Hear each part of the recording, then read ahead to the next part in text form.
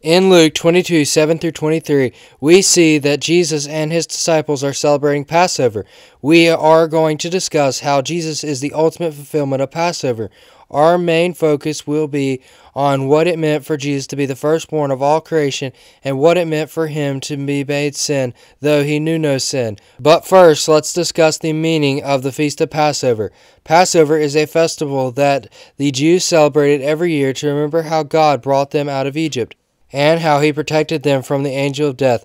In fact, Exodus says that not even a dog would growl at the people of Israel the night the angel of death passed through Egypt.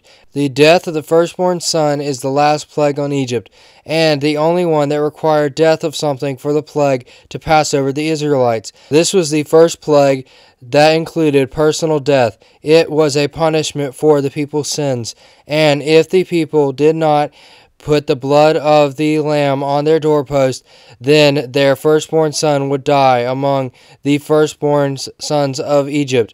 The sacrifice for the Passover had to be a spotless male lamb. His blood was to be spread on the doorpost, but also they had to eat all of the roasted lamb and burn all the parts that were not edible. We see that when they ate the lamb, they had to be dressed and ready to go. They were commanded to remind their children of what God did in Egypt and how the land covered their sins. When they celebrate the Passover feast every year, the sin covering of the firstborn son later in Exodus is expounded upon.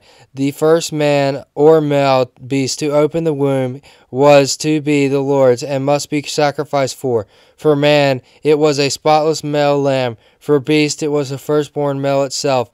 But the unclean animals had to be atoned for with a spotless lamb, or its neck had to be broken. This was to consecrate the firstborn male, the one who would continue the family name, and the whole family was dedicated to God.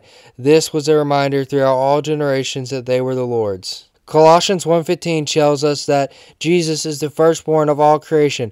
Jesus' physical body obviously was not the first being created, since he was not born until thousands of years after the creation of the world. His part of the Trinity was not firstborn because he has existed forever. There was never a point in forever when Jesus started to exist. He just is.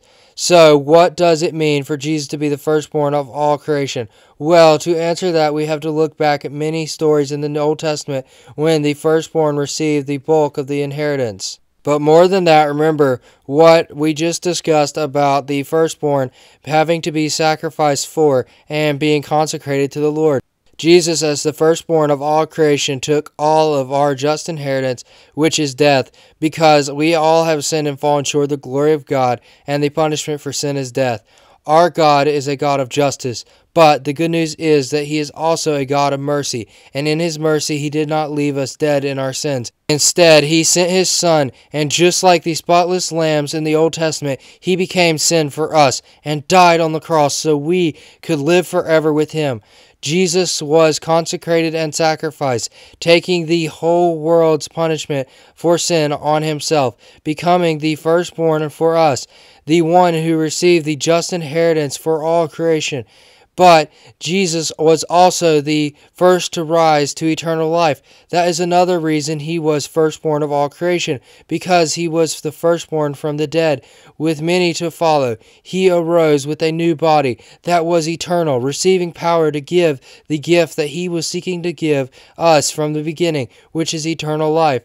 We are in the tomb for a little while, but it is not our ultimate destination. Your ultimate destination is determined by whether you trust Jesus or not. Because Jesus arose, we can also be certain that the tomb can merely be a temporary resting place for those who trust Jesus, with the final destination being heaven. Jesus showed that the tomb can become a womb. But the goal is not just heaven. The goal and ultimate gift is being able to be with God forever. If you would like to accept him as Lord and Savior of your life, all you have to do is to admit that you are a sinner. Repent of your sins.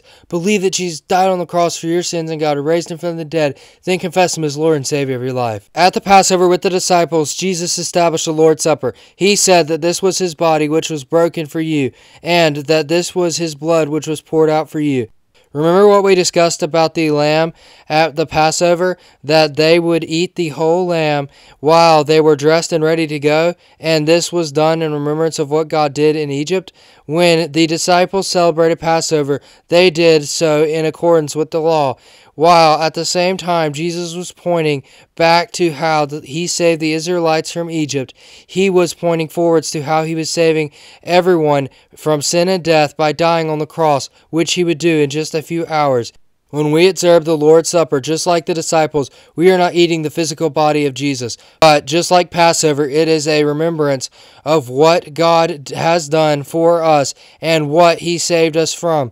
It should be a bittersweet reminder because, like Jesus said, when we eat the bread, we remember that his body was broken for us. We are both the executioner as well as the one being saved. If you trust Jesus as Lord and Savior, just like him, you will rise again with a new eternal body. So today, as you celebrate Passover or the Lord's Supper, remember what Jesus did for you. Also, remember that he was the firstborn of all creation, the first to ever rise from the dead, the second Adam, the one who, if you put your trust, you will live forever in God's presence. But unlike most people who hoard what they have, Jesus does not. He freely gives salvation to all and encourages us to do the same by leading others to him. This weekend is a special one when more people than ever are open to the gospel. So invite someone to church so they can also live forever with him. Also, share the gospel on social media. We will have messages going up all weekend. If you want to share them, that would be great. You would not believe what one share can do. We are talking about people's eternities here, and that is what I want to leave you with, to share the gospel, because this is one of the times when many are open to the gospel. Click here to see last week's Bible study, or click here to see the rest of the Bible studies in the series.